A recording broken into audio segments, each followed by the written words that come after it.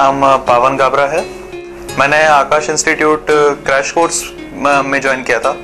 यहाँ का एटमॉस्फेयर बहुत अच्छा है, माहौल ज़्यादा कॉम्पिटिटिव है और बायोलॉजी के जो क्वेश्चंस में ट्विस्ट करते हैं, प्लस यहाँ के मटेरियल को रिवाइज करते समय साथ में एनसीईआरटी पे जो फोकस देना चाहिए वो मटेरियल पढ़ते समय ही समझ में आ जाता है, क्योंकि मटेरियल में मेनली चीज़ें एनसीईआरटी से होती हैं और जो एक्स्ट्रा पॉइंट्स हैं इम्पोर्टेंट वो भी मटेरियल में इंक्लूड की जाती हैं।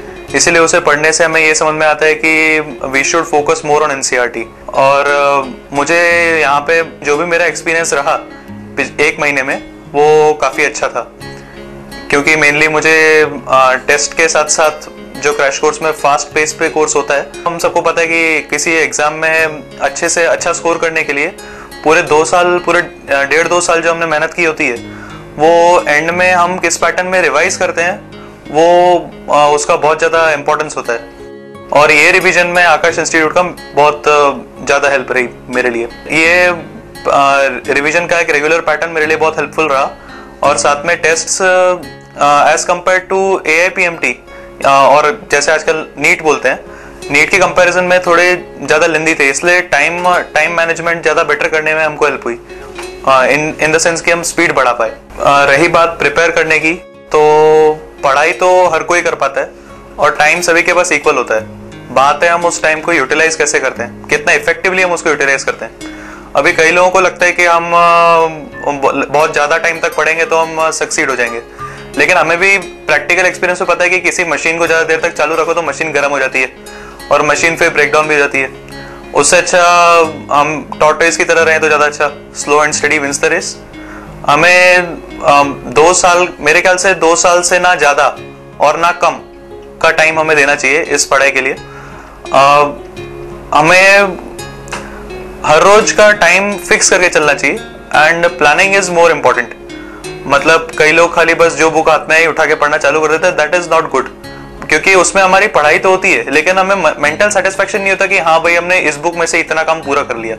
जैसे कोई एक बुक उठाई तो उसको कंप्लीट करना जरूरी है।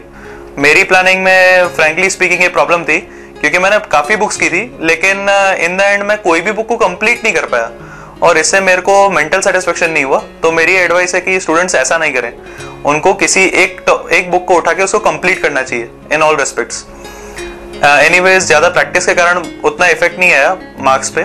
रही बात, कई लोगों को लगता है स्कूल नहीं जाना चाहिए, मतलब घर पे बैठ के पढ़ाई करो, कोचिंग जा रहे हो और डमी स्कूल ज्वाइन कर लो तो उससे हो जाएगा क्लियर। पर मेरे ख्याल से वो सही नहीं है, क्योंकि मेरे स्कूल में जाने से एक बात होती है कि हमारी पढ़ाई एक रेगुलर पेस पे रहती है और हमको ज़्यादा लोगों को जानने का मौका मिलता है। माइंड फ्रेश होना जरूरी है, क्योंकि 10th तक हम जिस स्कूल के माहौल में रहते हैं, फिर 11th से अचानक से अगर हम खाली कोचिंग इंस्टीट्यूट जाएंगे तो माहौल थोड़ा ज़्यादा आइसोलेटेड हो जाएगा, क्योंकि कोचिंग मतलब 4 to 5 hours in the evening और मॉर्निंग हमारा पूरा फ्री होता है। वैसे हमको मॉर्निंग में पढ़ने की आदत होती है 9-10 साल से, तो वो आदत छूट जाती है और स्कूल जाना इसीलिए जरूरी है मेरे ख्याल से। Hello, myself J.H. Gabra, father of Pawan Gabra.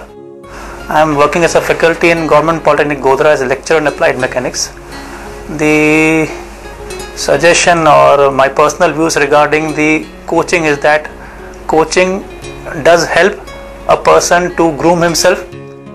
Reading textbooks on its own may help him to clear the examinations, but to top and to become a cream, centrifuge is required. That centrifugal action can be given by proper guidance.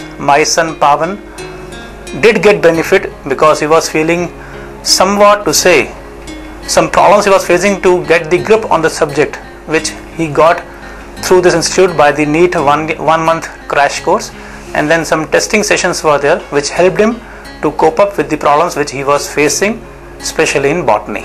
Thank you. मैं शीला गाबरा, पावन की mother, housewife हूँ और आकाश institute का नाम तो हमने बहुत जगह से सुना हुआ है और यहाँ पर गुजरात में ये ऐसी जनवरी में हमें पता चला उसके बारे में, तो हमने अपनी डॉटर के लिए यहाँ पर आए, जनवरी में इसका टेस्ट दिया, फिर हमें क्रैश कोर्स का पता चला और एम्स के बारे में पता चला।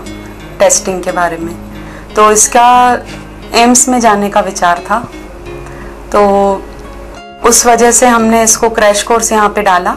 पावन को भी स्पेशली हम प्रीति के लिए आए थे, डॉटर के लिए। फिर अभी यहाँ पे इसको काफ़ी क्रैश कोर्स में हेल्प मिली, पर ये अप डाउन में बहुत थक जाता था। इसने 2 साल बहुत मेहनत की है और आकाश ने भी इसको बहुत हेल्प की है। जीके के मटेरियल के लिए जब हमने इनको यहाँ पे बोला गया तो इन्होंने अपना सब कुछ पूरा 100% दिया उसके लिए। बाकी तो अभी डॉटर को भी यहीं पे कंटिन्यू कर रहे हैं, बाकी रिजल्ट का वेट कर रहे हैं। Thank you.